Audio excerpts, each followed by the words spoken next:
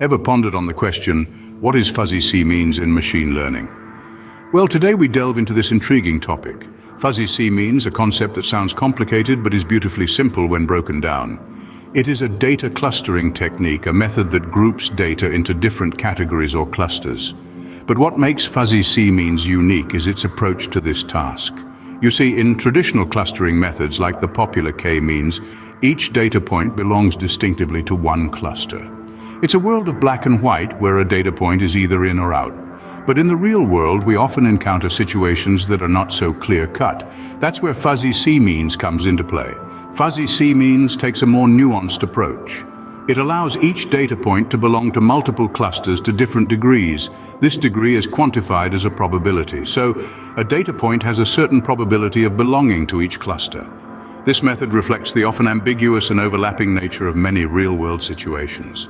It's like saying, this orange is mostly sweet, but a bit sour too.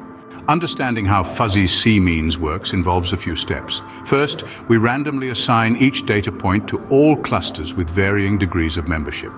These membership values are probabilities that add up to 1. Next, we calculate the centroid or the center point for each cluster.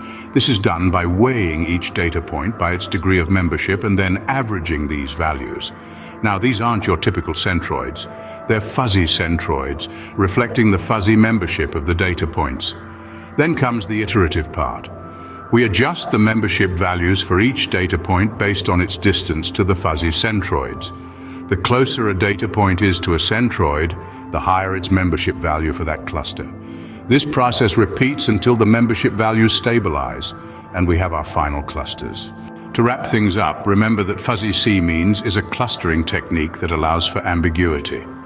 It lets data points belong to multiple clusters with varying degrees of membership.